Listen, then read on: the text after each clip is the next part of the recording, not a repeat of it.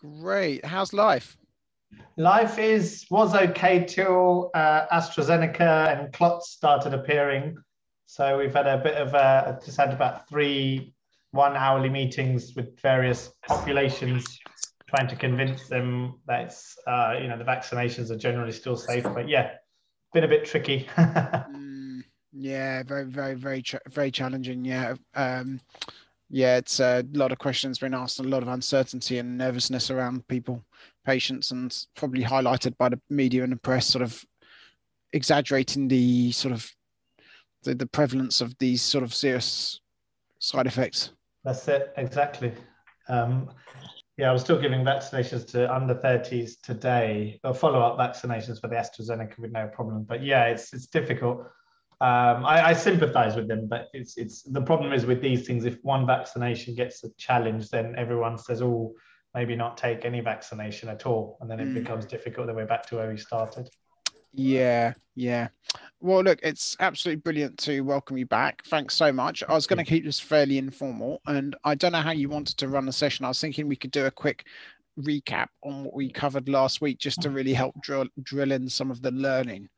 And then perhaps we could do a couple of quite straightforward cases that you could present to us where we might utilize the request or the reading of blood tests.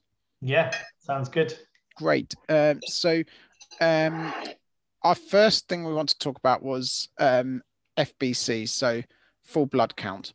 Now, what are we going to really look for in the full blood count? We're really going to look for the hemoglobin. Now, what are we going to be really concerned about when we look at the hemoglobin?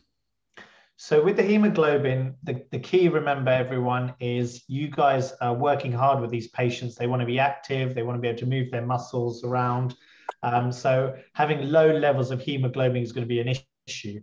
So make sure those hemoglobin levels are good. They're relatively normally between 11 and 14. So therefore, if they've got a hemoglobin of 6, for example, they're not going to be, stretching any leg or lifting any arm because they're going to be so knackered. So it's important to look at that. And within that FCB, so hemoglobin is one aspect of it. Remember, infections, so the white blood cells is an important factor. You want to make sure there's no infections there. We did briefly mention that there is this thing called ethnic neutropenia. So if the level of the white cell is low, it could be just because of their race, but otherwise you're looking for high infection rates. Platelets is also in there, which was important. Remember, that's an inflammatory marker. So obviously we know platelets arrive at places where there's a cut, and platelets arrive initially to stabilize the wound. But when platelets are up, it gives us an indication, could there be something else going on? So if you ever pick up a raised platelet or a high platelet, and this is normally in the range of 150 to 400. So if you're having platelets above 400, please go to your primary care physician or nurse and just mention, oh, just picked up a raised platelet there. If they're on the ball as a doctor, they should be saying, oh, gosh, could it be one of these fancy cancers now that we're terming called Lego C, so lung, endometrial, gastric, esophageal, and colorectal, Lego C cancers. If you just want to be really clever and nudge your GP. But yeah, so that's normally the full blood count that we look for. So just to recap, we're looking at hemoglobin. We're going to be concerned if it's low, because that's obviously meaning, you're not getting the oxygen around, and it's a sign of sort of more serious underlying sort of disease, isn't it? And age, is it or is it just general? I mean, I know it's related to all sorts of conditions. And then we're looking at a white blood cell count, so a white cell count. So that's going to indicate if it's elevated, that's obviously going to be a sign that they might have an infection. Yeah. And in your line of work, I guess, hopefully it shouldn't get to that stage, but septic arthritis, for example, you expect the white cell count to have gone up by then. And those people who have septic arthritis who are admitted into hospital, part of the monitoring is watching the white cells, which were raised, going down as they're being treated. Yeah, that's good to know, because septic arthritis is quite a serious red flag if we suspect it. So looking at those bloods is a very good sign that that's probably not the situation or not what's happening, isn't it? Correct, exactly. If, for example, say yesterday, they had a blood test and they're coming to see you and they're not weight bearing and you think, oh, it's a bit warm, that joint. Actually, if you've looked at the quick blood test yesterday and the blood test is fine, it's probably unlikely that they have septic arthritis, because you would have really seen a change on that. Yes. So neutrophils that are elevated can also indicate septic arthritis. Is that right? And a bacterial infection or a UTI?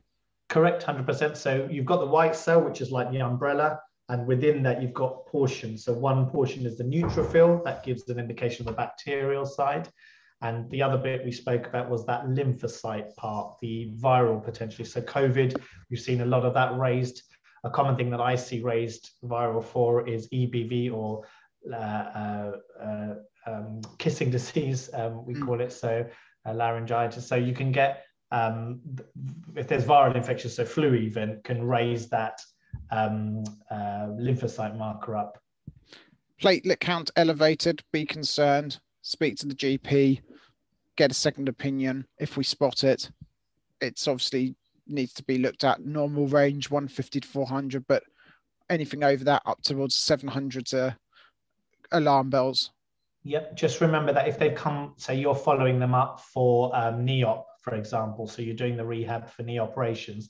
Remember, after they come out of an operation, because you'd assume a lot of inflammation, a lot of platelets have been at that site, it could be raised there. So you don't have to get alarmed then. So if you're seeing them for follow-up, don't worry too much then. This is one of those, you know, I've sent it over to, say, Tim, you know, someone's got frozen shoulder, they need some help with that. I send it over to Tim.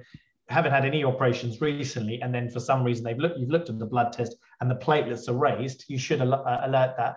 If they're junior doctors, to support them, it is a kind of a new, it's not a new concept. We've always been aware that it could be an issue, but this idea of the leg OC, it's something I'm telling you that's probably a little bit above, and not all clinicians will know about it, but it's something that we should. And now let's move on to the urea and electrolytes then. So when would we typically request, I mean, how normal is it to request UNEs, and is it done routinely, or do we look for specific reasons why we might request that? So UNEs are a very, I mean, when someone comes and says I need my routine bloods, full blood count, UNEs and LFTs are really, really common. We add sometimes a few others, thyroid and things like that, but UNEs and LFTs are almost standard fare. You would always add that on. And particularly in your line of work, you know, can imagine some of the anti-inflammatories that people are on, some of these 8-year-olds who are on ibuprofen, naproxen for many, many years without any monitoring, they could have had a blood test done, and they could actually have an element of kidney failure. And we talk about kidney failure looking at the term known as creatinine, and this is normally raised in failure, or something called eGFR, which you may see as well, which goes lower. It goes under 60, the more and more you have failure. Just to put that into context, you should have eGFR, so I hope everyone here has an eGFR of above 60, but if you have it below 15 due to failure, due to various causes, dehydration, anti-inflammatories, any form of poisonous medication, if you go below 15, unfortunately, that puts you in dialysis. You would actually have to have dialysis every day or every few days. Yeah, so I mean, one of the best ways to check kidney health is really just looking at normal levels of creatinine, normal levels of eGFR, glomerular filtration rate. If GFR goes down, then obviously kidney function is reduced. If creatinine goes up, kidney function is reduced. And so elevated creatinine or a reduction in GFR below, outside of a normal range, would be a good sign that the kidney is not functioning particularly healthily. Correct, exactly. And these elderly patients that we have, as we get older, that function we expect to deteriorate. So the coconut milk was not right because it just came out really oily and gross at the bottom. So just watch that. I'll just see if I can mute Joe. Joe, if you can just... Hey, Joe. Oh. That's right. It's lovely hearing about your coconut milk, but that's good. We're on creatinine at the moment. We'll get to coconut milk shortly. Coconut milk's up next. Yeah, so just remember, as we get older, don't be alarmed that, you know, if you're over 80 and you've got a fantastic kidney function, good for you. But most people, as we get older, it will start to drop anyway. So just be cautious. But it's really the anti-inflammatories. If you see, they're taking huge amounts, do alert the GP that, oh, good, they're getting, anti-inflammatories from somewhere and probably killing their kidney, because that's not right. We should be doing something about that. Yeah, and it's easy to forget because we all know about the sort of harmful effects of anti-inflammatories on the stomach and reflux and the risk of stomach bleeds. But there's other negative effects that anti-inflammatories have, and kidney is just one area that seems to be negatively affected. Correct. Now, liver function test. How routinely is liver function test or LFT? How frequently is this done? So this again is part of our routine screen. In application for you guys, the summary that what we talked about last time was this idea that you have the ALTs or the ASTs, the ones with the T at the end. They're called transaminases. And it's always important, if you see T, that's saying the actual liver itself, something's going on with that. So sometimes like a hepatitis, which is a liver disease, a liver infection, cirrhosis through alcohol, for example. So if you drink excessive amounts of alcohol, ALT rises. If you have a lot of fat on your liver, we call fatty liver, ALT rises. That's within the liver. But if you see the other function, which is ALP, phosphatase, ALP, that's talking about the outside. Now, when I mean outside, I mean things that can put pressure on the liver. So the gallbladder is there, the pancreas is there. So if you ever saw the ALP risen, you sometimes question, I'm not saying there is, but could there be a pancreatic cancer pushing on the liver? Could there be gallstones pushing on the liver? So whenever I see a raised ALP, I normally always like to repeat blood tests, because unfortunately you can get abnormal blood tests that are just, the computer messes up. Always get a quick repeat one, unless you're very confident that this is definitely something wrong, but also look for trend. So if it's a further deterioration, so if you're seeing a higher level of these. So in terms of why you guys would see it, people on methotrexate for rheumatoid arthritis, for example, and certain medications can damage the liver and have an effect on this. Alcohol, I'm not sure how often you see patients who are alcoholics, but alcohol will cause damage to that area as well. So yeah, that's when you guys would see it. And what was the damage? Yeah, no, those were the ones we were talking about. Yeah. So essentially, elevated ALT, which is inside the liver, elevated ALP, which is outside of the liver, like something pressing on the liver, like gallstones or pancreatic cancer or some sort of mass pushing on the liver. If they're elevated, then we're going to be concerned for the function of the liver. Correct. One other thing for ALP, guys, which you guys will come across, interestingly, ALP also rises when bone formation occurs. So you see an acute rise when you have a fracture. So you may be dealing with that. If you guys do deal with children, all children's ALP will be risen, not because of their liver, but because of their bone, because they're growing. So as they grow, ALP rises. So this was actually, as a doctor, first year as a doctor, I was doing a pediatric rotation. You used to see all these ALPs and panic, but actually, no, this is normal. So if you're ever dealing with kids and you see blood test results and you say, oh, ALP, that should be a liver function. Well, yes, it is a liver function. But in this case, like with lots of blood tests that we do, iron, platelets, there are markers that can actually go up for other reasons as well. So just watch out for the ALP as well. Now, if we suspect a patient might have symptoms, might question us to check the thyroid function and things like they might be putting on weight or getting dry hair or feeling very lethargic or tired, or maybe they're losing weight. What kind of things would lead us to test for thyroid function? Yeah, so the idea of thyroid, remember guys, is it's a butterfly shaped organ in the neck. The way I always describe it is like a Duracell battery. So the best way, you don't need to go to medical school, you just need to understand how a battery works. If the battery is low, think your body is low. So everything's very sluggish. You start to gain weight because everything works slower. Your heart rate is slower. Your skin is dry. Your hair is dry and starts falling out. Your period cycle goes off. You become constipated. You're very, very tired. You can just picture that like what a low battery charged person would be. And that's what your thyroid person is. It's the metabolism that's not quite there. Flip it around. The battery is highly charged. You charge it for hours and hours. How does that work? You're very anxious, you're shaky, trembly, your eyes are really bright and popping out. Your heart rate is beating very quickly. You're having diarrhea because the bowels are working quickly. You just want to eat more and more to try and eat. The skin can be very oily and sweaty. So already, again, you can quite see how that works with the other side. So what I was mentioning to you guys and Tim last time was in your line of work, things like polymyalgia rheumatica, is commonly where they get muscle aches obviously in their shoulders and lifting. And an interesting thing is with thyroid, they get a lot of this, what we call girdle pain or restriction. So I ask a lot of my patients who have hypothyroid, low thyroid, can you get out of your chair without using your hands? And they wouldn't be able to do that.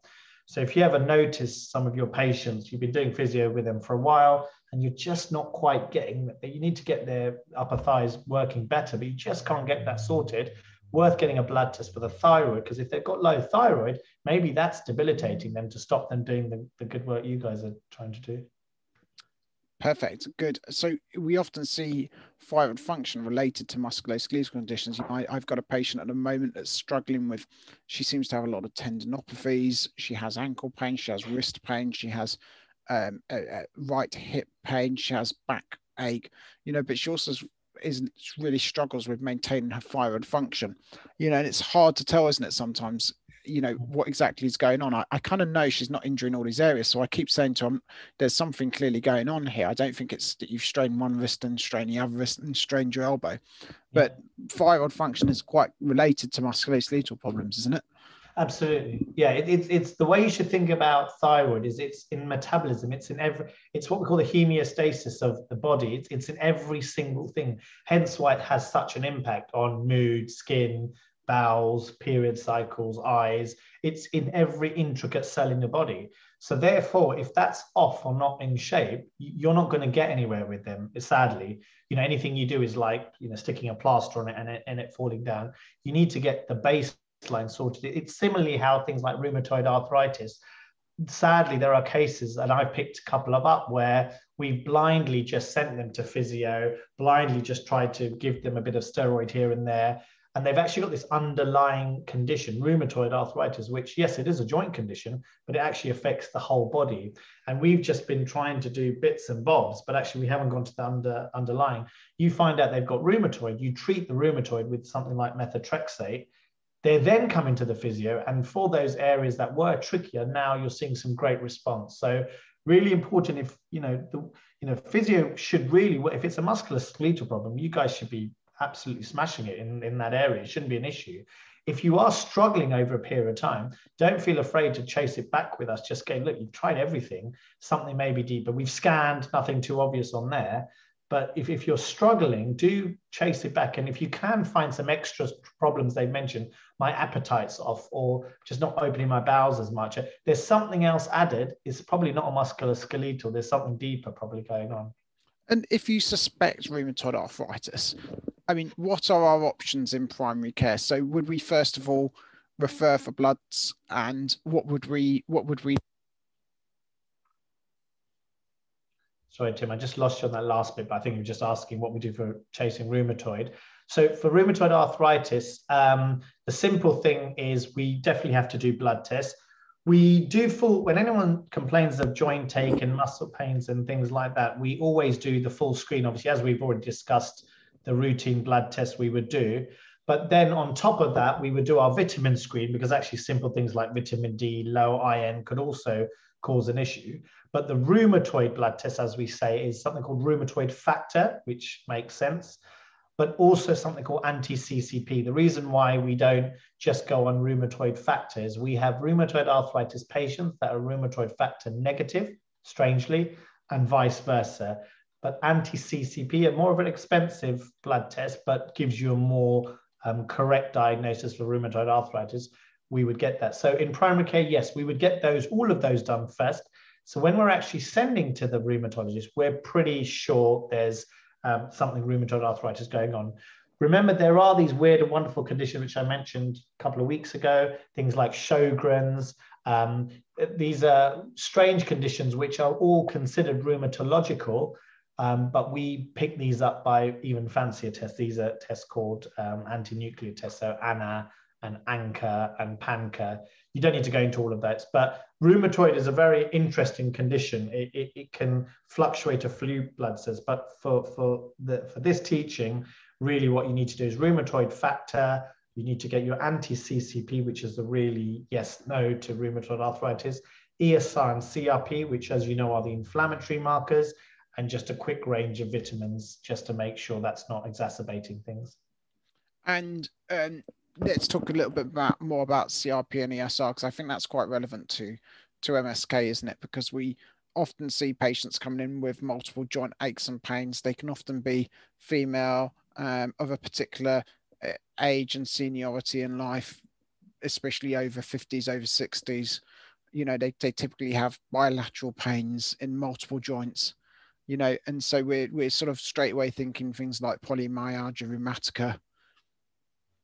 Absolutely, yeah. So ESR, CRP, really good blood test to have. Just remember though, with ESR, you punch someone in the arm, you're pregnant, you go for a run, you fall over, any of those, ESR goes up. DVT, cancer, it goes up. So it's not specific. So with polymyalgia rheumatica, I do it definitely, because actually if someone's saying they can't lift their arms, both their arms above. So a recent lady I had, she booked in to want to have steroid injections with me, and she booked in a telephone consultation initially. As I'll speak to her, she said, oh, it's both her arms. And I said, well, I'm happy to steroid joint both your arms, but it's a bit unusual. I'd actually think, is there something else going on? And then when you kind of asked them to do the lift, she was unable to do it. So we then did the blood test to check for ESI, and it was 70, very, very high. It should be under 12.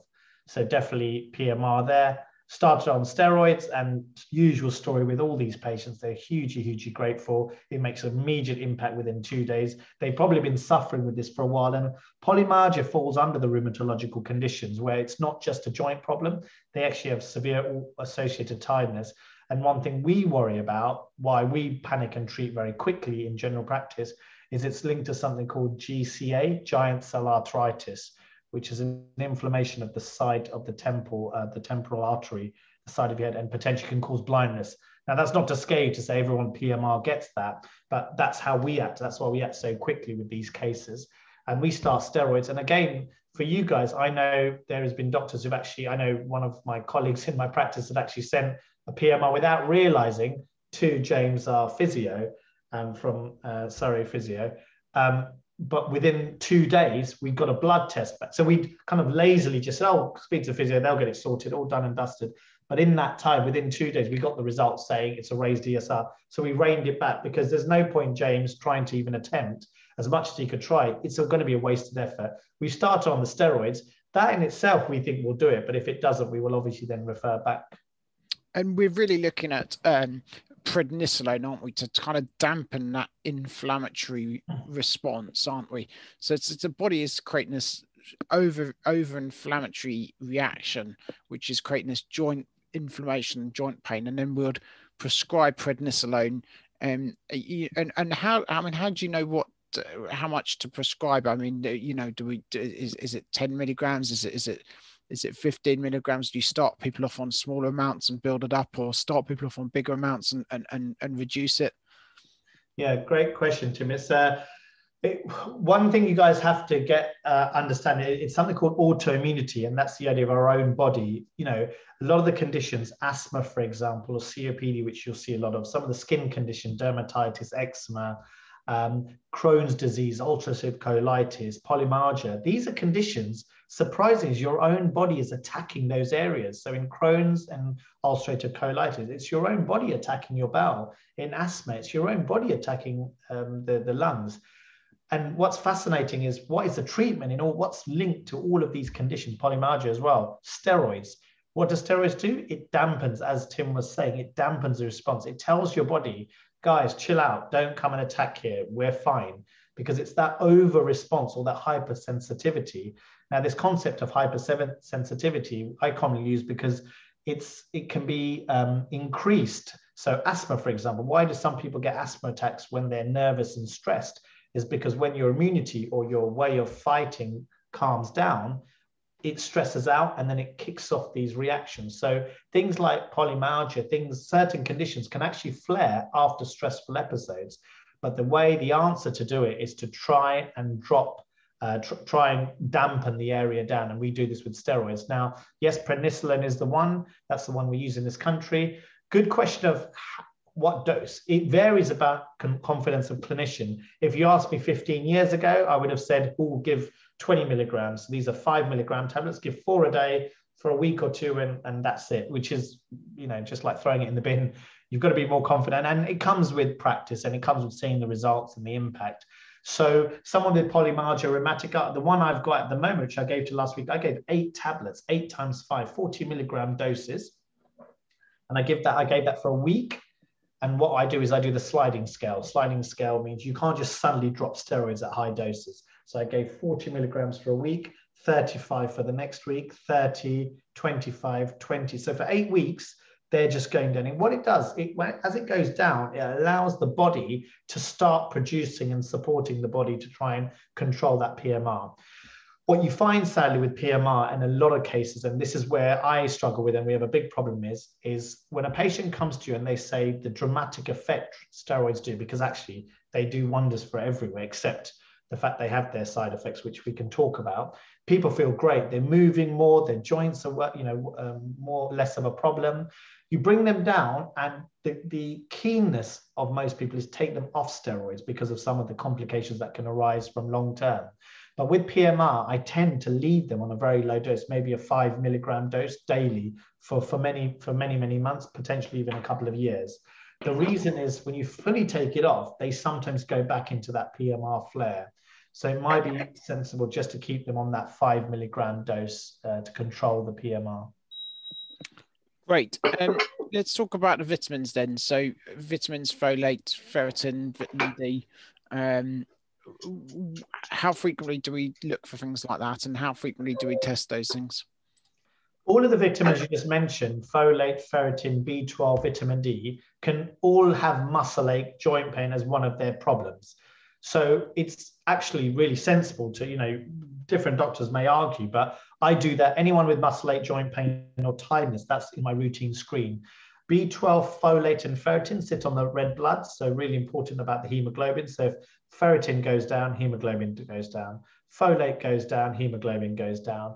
B12 goes down, hemoglobin goes down. So that's where it's really important to actually check these, because one, you're going to help with muscle ache and joint pains if you pick that up, and therefore the work you do with that patient is going to be better. But also, if they're tired, if as a result of these vitamins being low, if they're tired, you're not going to get much out of them, and you want them to be on top form to perform. So for that reason, I would do that generally as a routine if they mention any kind of muscle ache, joint pain or tiredness. And vitamin D, surprisingly, I don't know if anyone's had vitamin D before, but in a lot of cases, whether it's placebo or not, it does make a significant difference if they're low. And we have varied doses. So we have some that are just 1,000 units a day, which you can buy over the counter, varying to, say, 20,000 units, high doses that you can take to bring those levels up. Yeah, I mean, my experience is that low vitamin D is very, very common, and it makes a massive difference to people's joint pains and mood as well. And often they generally, I mean, I think you can see that when the sun comes out, your mood tends to improve, doesn't it? And things tend to feel a bit better. And I do relate that to vitamin D levels as well. Yeah, absolutely. Good. Well, that's a brilliant recap from last week, from 2 weeks ago. Now, I was wondering whether we could maybe look at 1 or 2 case examples, or maybe even whether we could bring up a dummy patient or a test patient and just talk us through, practically talk us through where we might sort of spot some of these things like anti-CCPs and things like that on SunQuest or on DART or whatever method we might use to request bloods. Yeah, absolutely. Should I give an example, or does anyone have any? You're welcome to chip in, anyone. I think there was a question, Tim, wasn't there, on practical question? Yeah. Chris, just before, should we just answer that one? Yeah, brilliant. So practical question, I can never find anti-CCP on EMIS. Where's it listed under? Sorry, Chris, do you work in Croydon? Chris is here. I work in Wandsworth.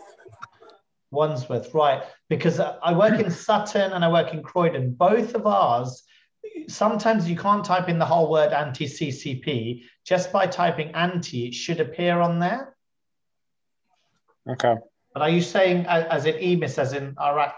Are you saying when you request the blood or when you? Yeah.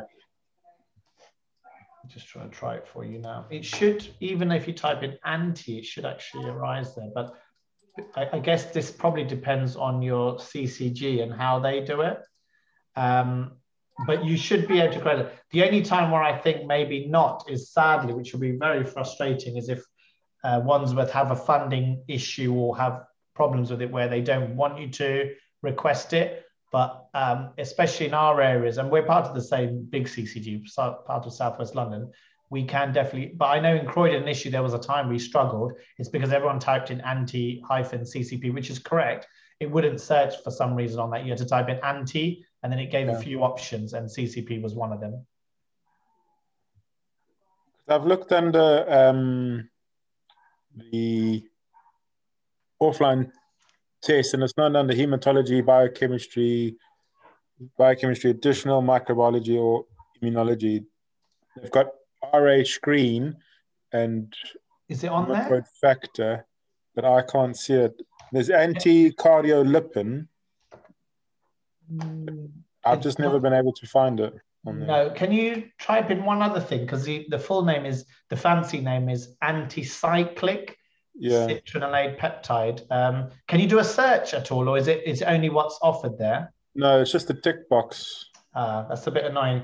Because that's the beauty about in Sutton and Croydon, we actually have a search. So you're right, in our normal rheumatoid screen, surprisingly, it doesn't have anti-CCP. I assume that's to avoid costs, because otherwise everyone would just be clicking on it. Even the junior doctors would just be clicking. But you have to physically search. We have a search option, and that's where we type in the anti. So that might be something that you may need to relate back to the GP to see how they do it in Wandsworth.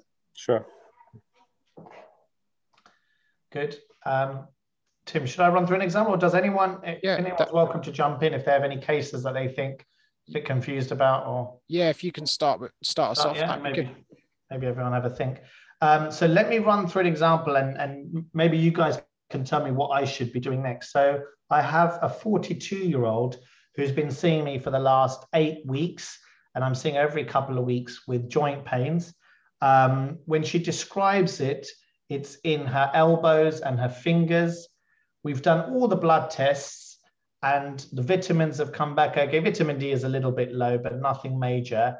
Liver function is fine. Kidney function is fine.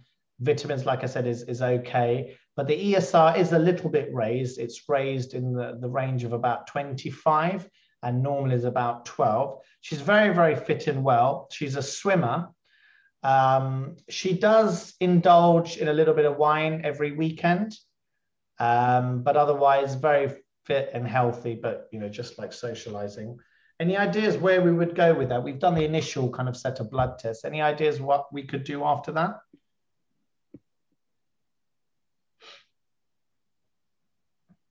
Well, sorry, can I jump in? Of course you can, Alan.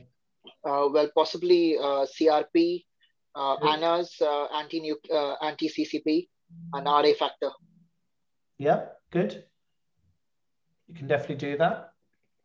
Any other ones? I'll give you a clue. It's about her indulging with the alcohol every weekend.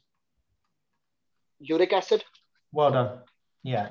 So this is one of these cases which I missed as well for the first few weeks because I thought she's female, she's athletic. But actually, females, I'm picking up a lot of uric acid or high urate and a lot of gout in females. It's like I said 2 weeks ago, remember the typical medical school way of learning is Henry VIII. So a large, fat, white individual drinking red wine, eating lots of meat. I've seen gout, sadly, in cases where people don't even drink that kind of level. And remember, the typical is the big toes, the red, hot to touch big toe that even the duvet can't even touch. But in this lady, the why I was a bit not quite picked it up is because I always, even on a phone call when someone says, oh, my big toe is, I can always stop them there and say, oh, I think this is going to be, you can always predict it.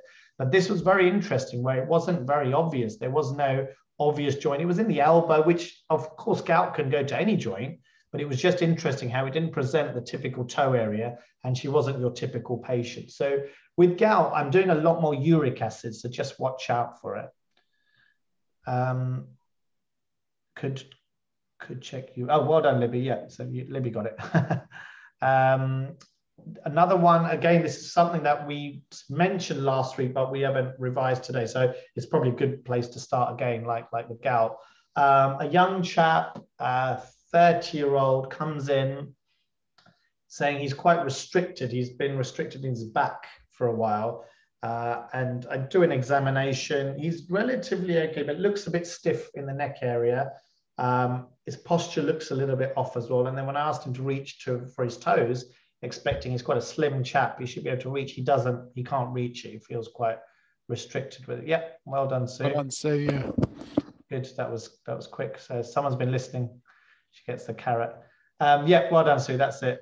So we're looking for ankylosing spondylitis here. So quite a few clues there. So young male commonly and that restriction there. So yeah, that's two. And I mentioned last week, I think it was probably Alan or one of you guys had mentioned a couple of weeks back, oh, how often do we do ankylosing spondylitis? And I literally spoke to my colleague just now, and we chatted, we always do catch-ups, every day. So I mentioned 2 weeks ago we'd spoken about, and he goes, oh gosh, we don't really look for that. And I said, yeah, these guys have brought it up, and God honest truth, we picked up 3 now since 2 weeks ago, because you suddenly become honed on looking at it more. It's one of your options. It's like the urate, gout. That week that I picked up the female gout, it's, you start to, so it's not to say we're rubbish, we don't always think about it, but it's so hard to think of every single condition of being. Anyone who's restricted in the lower back, I mean, he could just have back pain as long as there's no red flags. So it's quite nice sometimes, and that's why I love doing these sessions, because when we have this discussion as a group, it does, somewhere in the back of our brain, it brings it back as almost like a priority, because these things like PMR, for example, you could go months and months without picking it up, and then suddenly hits you. But you've got to be proactive. They could be an elderly lady that, I saw we were doing the COVID home visit jabs today, and the way 3 of them opened the door, I swear they probably have PMR. But you don't actively look for these things. But what's important is what a dramatic impact for that patient you can make if you really think outside the box. So yeah, that was the other option. That was the other case, ankylosing spondylitis. Anyone else want to ask any cases, or I'm happy to come up with another one? I'd like to ask something. Maybe you can come up with one more after that, Lavan, and then we'll break. Yeah. I'd like to just check about osteoporosis. So, when we suspect osteoporosis, typically we would sort of probably refer them back to the GP and or discuss with a GP a DEXA scan. Is there any sort of blood? Would we look for anything in the blood tests as well which might lead us towards a diagnosis of osteoporosis? So no, yeah, again, good question, Tim. It doesn't actually, no. Osteoarthritis X-rays really, but osteoporosis is purely done on a DEXA and what we call the T-score.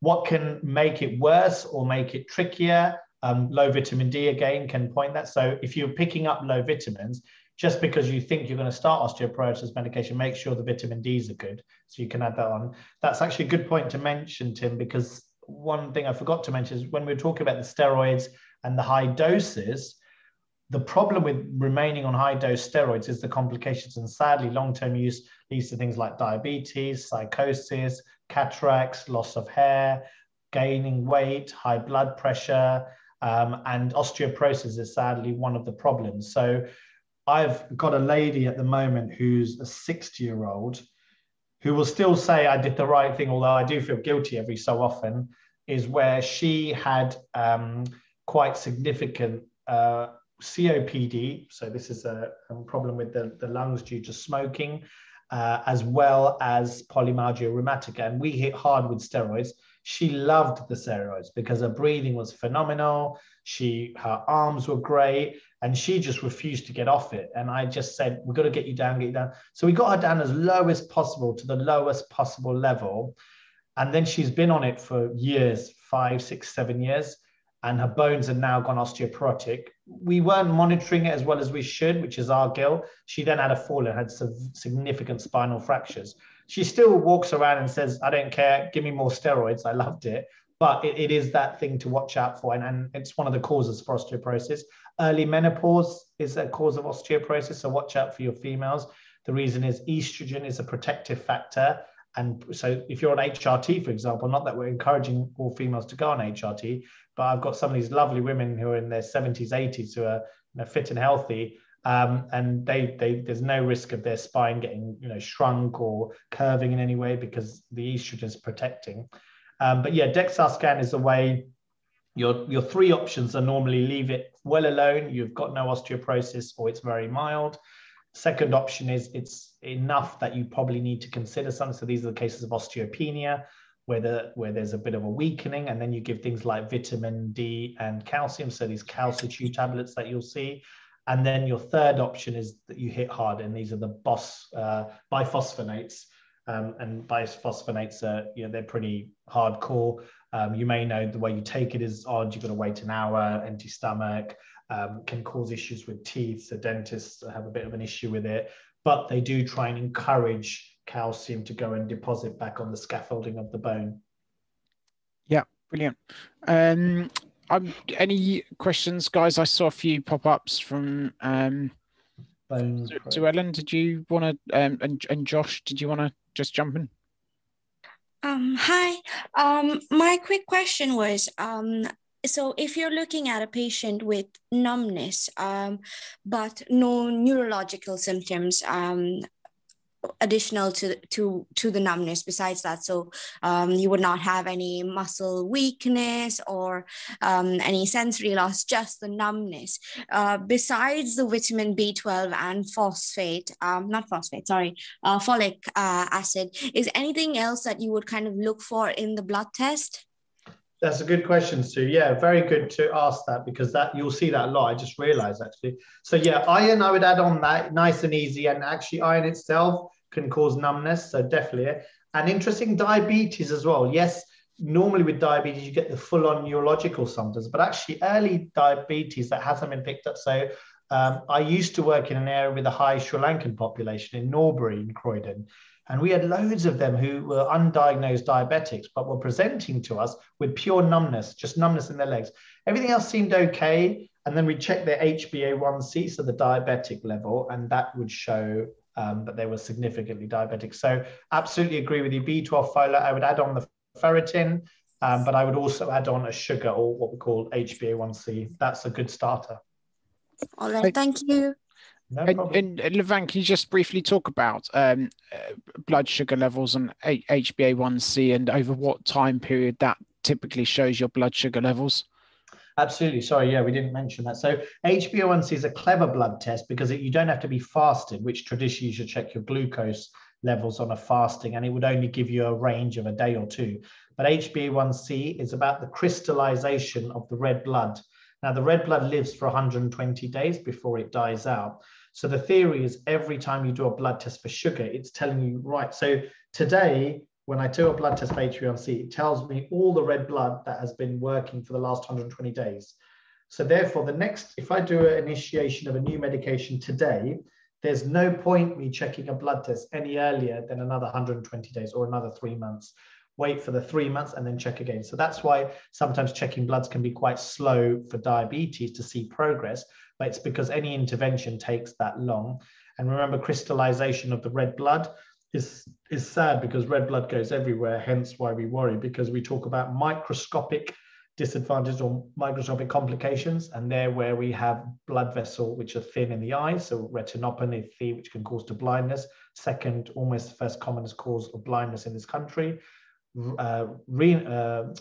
Kidney failure, where you can actually get nephropathy, so that's the blood vessels that supply the kidney. They can get crystallized red blood, which can cause them, put them into renal failure. One of the commonest causes of dialysis now is diabetes in this country. And then, as Sue was mentioning about the feet, the neuralgia and the numbness, tingling that you can occur, that's by nerves. That's by the crystallization of the red blood being depositing on the nerves. And then you get that loss of sensation, loss of power, potentially tingling sensation. It can even lead to male, erectile dysfunction. Quite a sad condition. So very important. And obviously your macroscopic, your bigger blood vessels, things like, which can cause complications like heart attacks and strokes. So you have your macro complications, stroke and heart attacks, and your micro complications, which involve the eyes, kidneys, and nerves like your feet.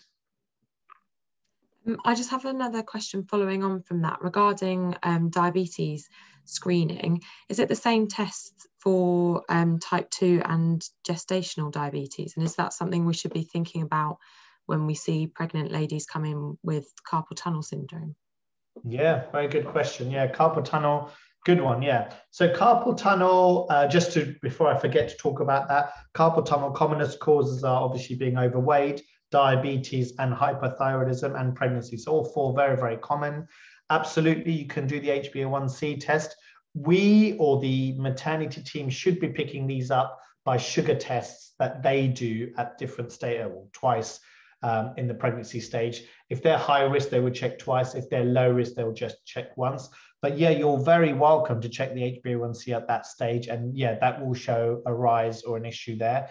Sometimes we do fasting sugars, which can also be used at that level. But yeah, HbA1cs are fine to use in type 1, type 2, and gestational.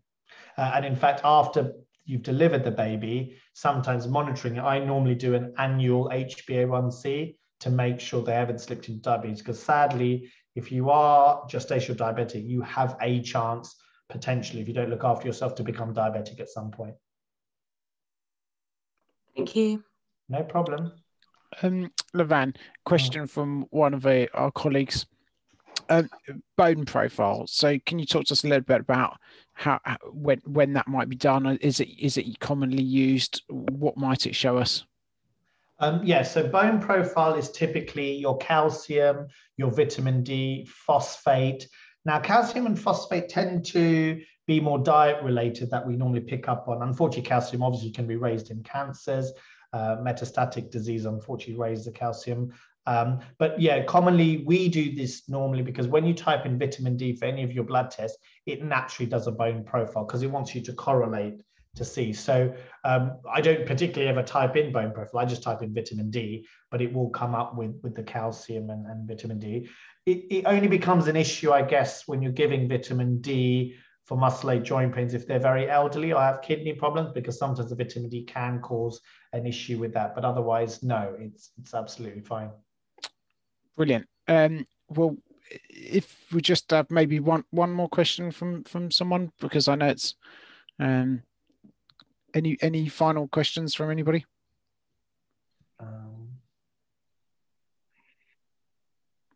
I just got a quick question.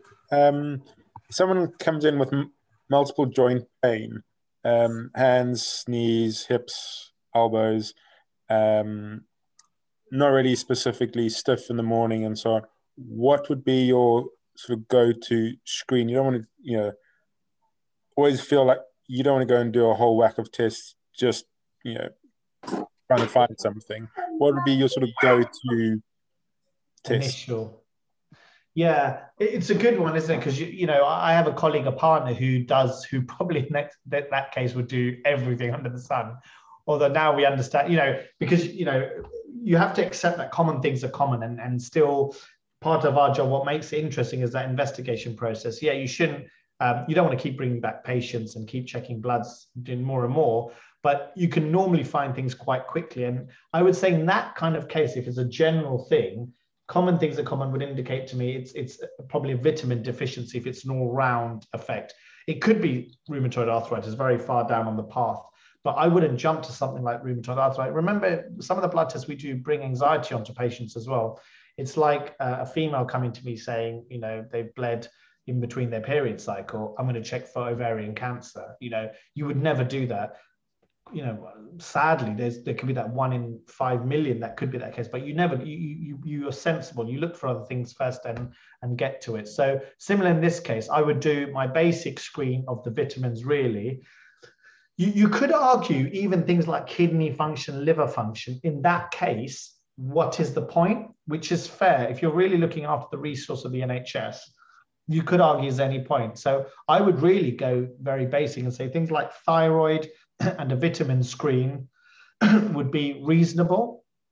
But I think the way things are now, we are also trying to balance that, trying to be proactive. And we would encourage you to do that as well. Proactive meaning, is there something a little bit off? If, say, for example, you did a blood test and you did FBC, Usinase, LFT, your vitamins, and thyroid, and just say, for example, thyroid came back as you suspected because they had a bit of muscle ache, the joint pain, they weren't able to lift their arms. Great, fantastic, well done. You picked it up on the thyroid, which we would have expected. But you did an FBC and their full blood count was 7, which it should be, remember, between 11 and 14. Now, you've done something great there because that could be a cancer. Definitely, until proven otherwise, you would class that as a cancer because there should be no reason why someone's hemoglobin should be almost half, and this is in a male. And then it starts the process. Now, you shouldn't over-investigate, but that certainly deserves investigation, which is why those doctors or those people that argue, oh, for that example that you've given, Chris, why did you do full blood count? Why did you liver? Why did you kidney? Well, we're also trying to be proactive. We don't want to get to this place where we're firefighting. So if you're going to the trouble of doing a blood test, in that case, do your vitamin screen. But I would personally add on some basic bloods, full blood count, liver and kidney, as part of your screen. That's great. Thanks. Can I ask one last question, if that's okay? Of course. So a case comes, when we do the vitamin D screening, they show levels below 23 according to the Osteopenia Society, below 23 as osteopenic. When do you recommend vitamin D? When would you recommend hyaluronic acid, or when would you recommend denosumab injections? So what level are you talking about? The vitamin D level being low, or? Yes, we have. So patient being osteoporotic. You said that there is an association between vitamin D level being low and a patient being osteoporotic. Yes, right. Okay, so I understand the word. So just to be clear, the vitamin D is one aspect. And yes, there are links in terms of it will make the osteoporosis harder to treat if the vitamin D is incorrect. So the way you would do it, you would split it. So say, for example, they were low vitamin D and they have osteoporosis, you'd first quickly focus on the vitamin D. Now, anything below 50 is considered low vitamin D. Anything below 20 is considered severe. So anything below 20, you would actually go high dose vitamin D at 20,000 units. And you would be still comfortable to give that while whatever you're going to do with the osteoporosis, because you're not going to overdose. So make sure you treat that. So anything under 20, focus on that low vitamin D, get that up. Because remember, as Tim pointed out, it can even cause anxiety and depression, low vitamin D. So really important you get that sorted. So low under 20, get that really high and sorted. Between 20 and 50, where you are low but not too low, that's where you have this discussion where if they've got osteoporosis, you could give something, and it's like say it's a medium vitamin D, so 20 to 50, and you have some osteoporosis or osteopenia, you could give Adcal, which contains calcium and vitamin D. Remember, that way you're slowly bringing up your vitamin D from the coming up between the 20 to the 50, but also you're also helping the osteoporosis. And then you think about the various medications, so the medications like hyaluronic acid and so forth that you can use for osteoporosis. That's when on a DEXA scan, you've got a definite full-on positive osteoporosis. And if you want to know figures, they say it has to be below minus 2.5, which is the score that you may see, the T-score that you see. The T-score, yes. Correct. If that's below minus 2.5, you should treat this with a bisphosphonate. Thank you. Lavan, thank you again. Just an amazing talk on giving us a better introduction of blood tests and what we might look for in bloods. Any final thoughts before we wrap up?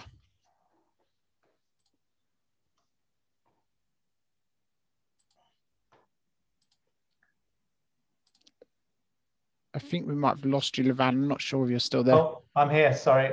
Any final thoughts, Lavan, before we? No. So yeah, just I'm always here. You know, we all help each other. You guys have helped tremendously for me. So anytime you need kind of sessions or anything like this, if it's outside the scope, not just blood tests, but scans even or anything, you know, we can go through it together. You guys are probably better at it, to be honest. But you know, that's what we're all here for. We're trying to create a system, aren't we, Tim, with this PCNs of all working in one in silent. And we want to learn, you know, I want you guys to know about blood tests. They're gone are the days where physios shouldn't know blood. You should know blood. I think it's great. And we should understand examinations. I think we're useless at the examinations, but you know, I need to find time to remember, you know, subsaccharius, where that goes, how does that insert? We you know, we need to learn. So any opportunities we're connecting our teams like this, please grab me. I'm more than happy to help. Well, I know we've got 23 people on the call tonight who will massively get enormous amount of information from this. So thank you so much, and we'll share the video as well internally with on our intranet, so that the other guys can catch up if we weren't able to make it tonight. But a massive thank you, and can we please return the favor by offering you our expertise with your YouTube channel? So please subscribe, guys. I know a few of you did subscribe after the last talk, but that's Dr Lavan Baskaran on YouTube.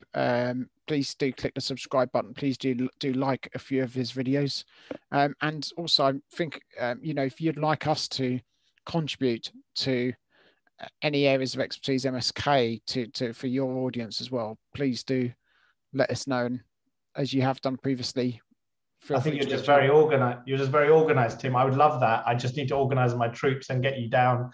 But yeah, no, we'll definitely, I think it'll be a very useful session for all of us. So yeah, we'll do. Or just come up to the clinic and we'll just do it. Like, just a blast. But thanks, guys. Yeah, and thank you for all you do. We really, really do appreciate, especially with this FCP stuff. It's genuinely, I'm not even lying. It has game changed. Even now we're doing it in Sutton now. It really made a difference. Yeah, amazing. Brilliant. It's so good. Thanks so much, Lavan. I really, really appreciate it. Take care. Take care, guys. Have a nice evening. Thanks a lot. Bye-bye.